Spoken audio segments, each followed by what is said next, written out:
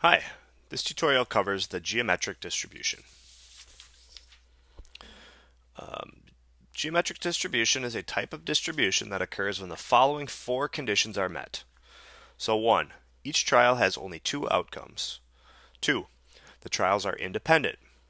3. The probability of the outcomes does not change. And 4. The variable of interest is the number of trials until the first success. If you've studied the binomial distribution, how are these conditions different from those of a binomial distribution? Well, they're pretty similar, but really there are two differences. The major difference here is number 4. The variable of interest is the number of trials until the first success. Okay, if you remember the binomial distribution is the variable of interest is the number of successes. So instead of counting successes, we're counting the number of successes. Now we're counting the number of trials until the first success. Okay, so once you're done with that first success, or once you have that first success, then you're done counting. Okay, and really that affects the first condition. So for a binomial setting, you need a fixed number of trials. Okay, in a geometric distribution, you do not need a fixed number of trials because it could be one trial, but it could be 1,000 trials. Okay, because again, we're just waiting for that first success to come. All right, so also like a binomial distribution, a geometric distribution can be explained using a formula. And the formula is the probability of k equals 1 minus lowercase p to the power of k minus 1 times p. Okay, where k is the number of trials until the first success. So let's say you want to know, well, what's the probability that it will take 6 trials until you get your first success? In that case, k would equal 6. So it'd be the probability of 6, and then you put a 6 up here in the exponent. And then p represents the probability of success. Okay, so let's apply this formula to a situation here. So after a long day at work, you hop into your car in the parking lot and try to start it up. The engine turns, but it doesn't start. Your battery is dead, so you need to jump start your engine. So let's suppose that 73% of people keep jumper cables in their cars. So you go haphazardly from car to car in the parking lot asking people for jumper cables. Okay, so is this situation geometric? So let's just run through the four conditions. So condition 1, each trial has only two outcomes. Yes, the outcomes when you ask somebody is either they have jumper cables or they don't. Okay, trials are independent. So if you ask one person for jumper cables and they say no, will that influence the next person you ask? Probably not. So I would say that the trials here would be independent.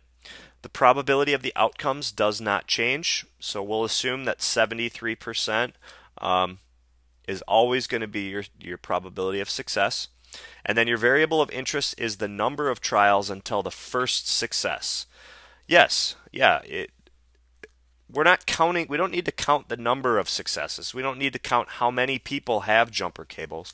We just want to know how many times am I going to have to ask until I get the first person that has jumper cables, because as soon as that first person has jumper cables, I'm going to try to jump start the car. Okay, so yes, the situation is geometric. Okay, so now let's calculate a probability. So what is the probability that you will have to ask 3 people for jumper cables? Okay, so if we have to ask 3 people for jumper cables, we're looking for the probability of 3. Okay, so applying the formula, it's going to be 1 minus the probability of success. The probability of success is 0.73 to the power of k minus 1. So in this case it would be 3 minus 1. So 3 minus 1 times the probability of success. Okay, so it's 1 minus 0.73 to the power of 3 minus 1 times 0.73. So 1 minus 0.73 is 0.27. 3 minus 1 is 2. times 0.73. Okay, now this should make sense based on what you know about probability too. Is 0.27 is the probability of failure. That's the probability that somebody won't have jumper cables.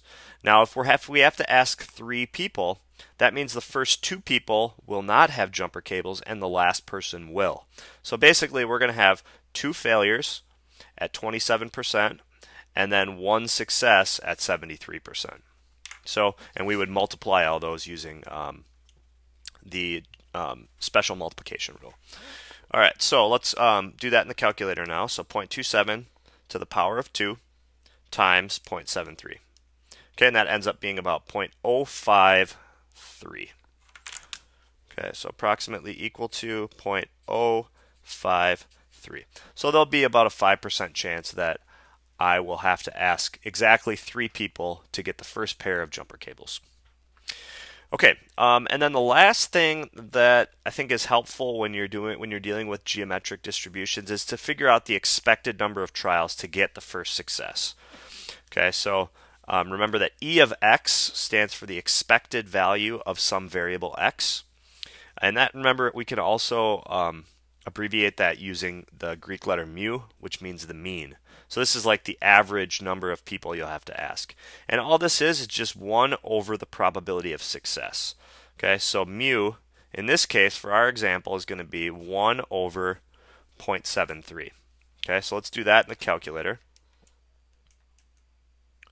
Okay, and we end up with about 1.37. So approximately 1.37. So on average, we would expect to ask about 1.37 people to get the first pair of jumper cables. Okay, you can't ask 1.37 people, but that tells us that we'll have to ask either 1 or 2. Okay, 1 may be a little more common than 2. All right, so in this tutorial, we calculated a geometric probability. We also figured out the expected number of trials to get the first success, so the mean or the expected number or the expected value of a geometric distribution. So that has been your tutorial on the geometric distribution. Thanks for watching.